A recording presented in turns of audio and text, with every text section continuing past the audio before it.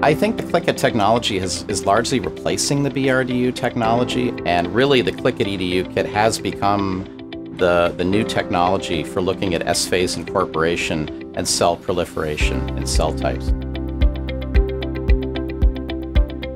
I think the biggest disadvantage for looking at cell proliferation by BrdU is the fact that the technique is very harsh to cells. The older methods required acid denaturation and heat treatment. The newer methods use detergent treatment and DNAs. While these methods work, they cause a lot of cell damage, and they also cause a lot of damage to the DNA.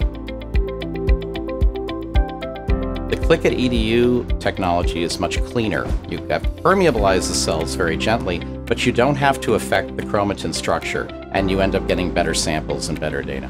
The Click-iT EdU technology, it's a much simpler protocol. You can carry the whole technique out from initial harvesting of the cells to analysis in less than 2 hours. The older BrdU method takes about 3 to 4 hours. It was rarely possible to just use it out of the box. You had to optimize it for your particular cell type. With the Click-iT EdU reagents, they seem to be much more one-size-fits-all.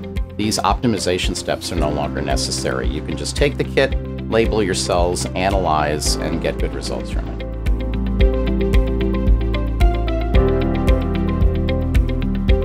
At this point, we've completely replaced BrdU with the Click-iT kits.